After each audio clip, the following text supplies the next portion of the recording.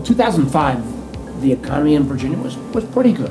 We'd come out of a recession, and we had this whole series of programs called Virginia Works. And it was workforce training, it was how to get access to capital. And honestly, I didn't know what a CDFI was. What I sort of remember in that phase was your Secretary of Commerce and Trade, Mike Schewel, calling me and saying, Chuck Mills, I need $7.5 million. Now, we had just come off the back of the budget cuts where we had... Well, details. Yeah, but you know, and we made that investment, so to speak, and so did Bill, and this $15 million, I think we're close to $300 million now. 15 years later, $300 million in assets. If you can't say that that has been a huge success of the use of public dollars, what can you? So I'll take you back, and we were sitting in this room, and there was about 15 people in there, and there were rural leaders from all over Virginia, and I started talking about Community Development Bank, and I got about 3 minutes into the conversation, and Mike was a skeptic, by the way. He was a little apprehensive, and you went, we're going to do that. And well, I do remember saying we're going to do it. Yeah. And so what you didn't see is when we walked out of that door and got about 5 steps outside of your office, Mike looked at me and was, you idiot, what are you doing? It's like, are we going to be able to do this? Can we really do this? So it was very gratifying to have the support. There's always the politics that everybody focuses on in the paper, but behind the scenes, the governor and the delegate and others that were involved in this all shared kind of a common objective, which was to try to do things that were good for the people of Virginia and to have impact. And so it brought them together. I was actually in Charlotte when the VCC concept was being brewing up here in Virginia. As I came back to Virginia, some of my friends who were in affordable housing and some of the sectors that we really care about came knocking on my door, and they kind of said, what could you do with $15 million? I said, oh, there's all kinds of things you could do. And I started saying, you can do this, and you can do this, and you could vision this, and you could get this leveraged. And they're like, and how would you like to help us? And I said, oh, no, I just retired. I'm going to ride horses, and I'm going to go backpacking, and, well, just come and, kind of consult with us. And so we set about building the idea, and one thing led to another, and next thing I know I was working it part-time, and then I was full-time, and then I was the first founding executive director, soon to be bank president when the bank opened.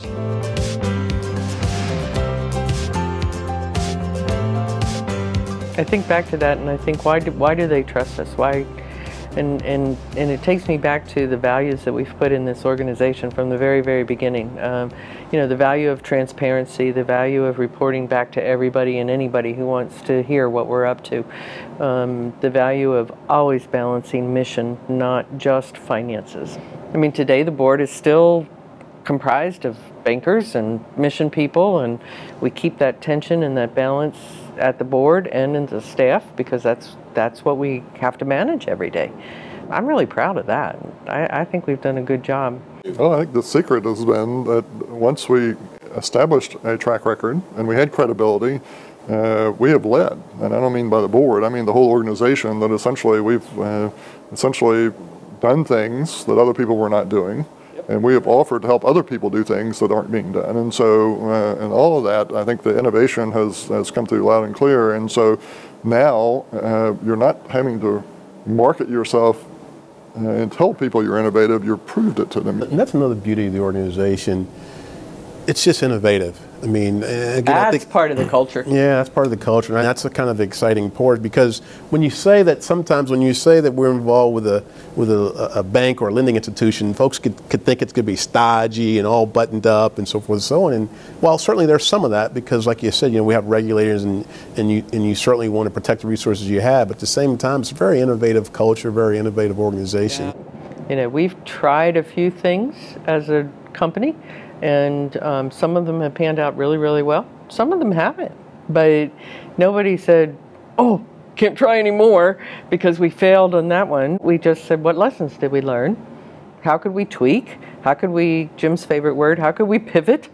And let's go back at it again and see if we can get a different result. Make a plan. Jim's favorite word, make a plan. Yeah, and it's that can-do attitude or entrepreneurial attitude, as you call it.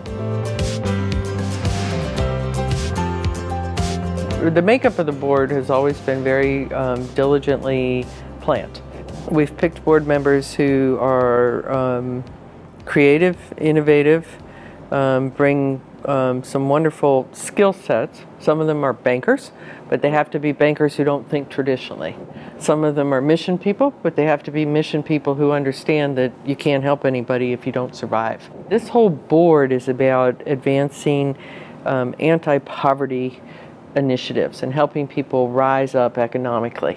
And we don't care, the board doesn't care if it's a Republican thought or a Democratic thought. It doesn't matter. What matters is, are we going about our business and helping people and helping communities and helping them advance the way they want to. The board has that dynamic to say, you know, well, here's all the reasons we should, or here's all the reasons we shouldn't. Right. But what's the mission? I mean, how does this fit in mission-wise, and not just business-wise? And what happens, what changes if we take this risk in the community? I think we could probably go on the record to say that we were probably one of the first organizations, banking institutions, financial institutions, that had an impact committee. And create a board committee to govern it. A committee to govern it. Yeah. That's you again won't innovative. find that at a regular bank. Correct.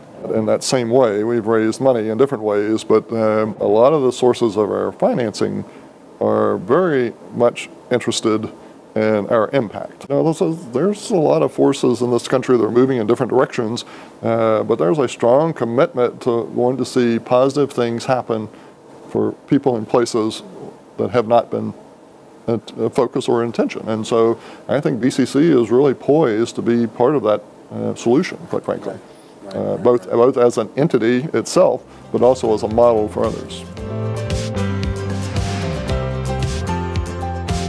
I think there is this moment in time as we, grapple not only with COVID, but in, the host of systemic racism that we see on an economic front, a policing front. There is a moment in time where I think America is ready to step up.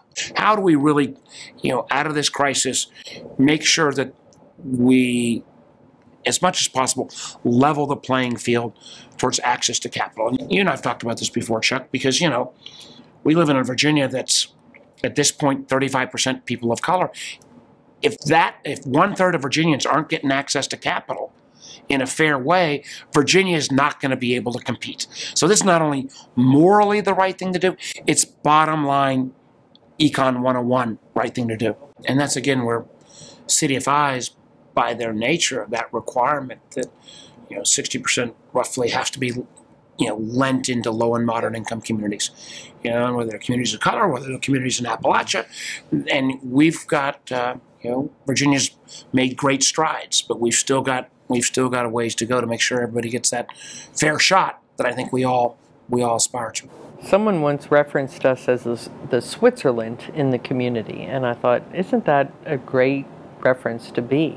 The neutral party that can just bring different funding sources to the table and say, here's the goal, how do we get there, and without an agenda. And CDFIs, I think, play that role often in their community. And we've always defined success as helping the customer advance their costs, not our costs. And so if we don't have the resources, but we can bring somebody else's resources or direct them that way, absolutely. I've always felt, you shouldn't have to leave your hometown to find a world-class job. We still haven't made that promise a reality. We still have way too many regional disparities. Minority-owned businesses were sole proprietors. Right. They bootstrapped their way into existence. They were successful, but they didn't have traditional banking relationships. Right. But it again pointed out the need that we have part of our financing structure that's going to focus on underserved communities. And that's, again, where VCC and the CDFIs come in a big, big way. With this need to support, minority depository institutions and CDFIs, we took the plan that I've been lucky enough to get then Senator Kamala Harris to be a co-sponsor with me, and credit where credit's due. Donald Trump's Treasury Secretary, Steve Mnuchin, was a big backer bill of this bill. And I, got $12 billion, but it was kind of funny because there was like all kinds of people as we were going on saying, what's that $12 billion for, and what are these CDFIs? I just said, touch anything else you want. That's mine, don't touch it. and thank you. Thank you very much. Thank you. As you know, $3 billion of that will go directly into grants, into these CDFIs, 24 of which we have in Virginia, VCC being the biggest. But what I'm really excited about is the $9 billion of that $12 billion will go in as Tier 1 capital and give you more capacity. So not just how do we help a business today in the midst of COVID, but how do we increase the capacity of Virginia Community Capital and other CDFIs. That $9 billion, I think even on a relative conservative basis, will leverage about $90 billion of lending. And that should take the whole CDFI category and increase by about 40%, roughly. So well, and that's what you brought to our history. I mean, when you did the first $15 million, you knew the leverage factor, I believe. VCC, especially coming off of COVID and some of the other social unrest that exists in the country, is perfectly positioned to really have an impact sort of similar to what we did 15 years ago, but now to a certain extent within these pockets within Virginia, and quite frankly, I'll go so far as to say nationally, but starting in Virginia, to really have that same type of impact. And that's kind of what I look forward to seeing us do in the next 15 years. Well, it's been a great first 15 years. I'm glad you guys didn't screw it up. Me too. So are we. And to an even greater next 25. It is a moment in time, and I think CDFIs can play a huge role in solutions collaboratively, and we'd love to be there. I can't thank all of you enough from the Origin for being willing to, in your responsibility, when you were working on the state side to help with that capital, to continue both of you to help VCC grow and prosper. This is a legacy we should all be proud of.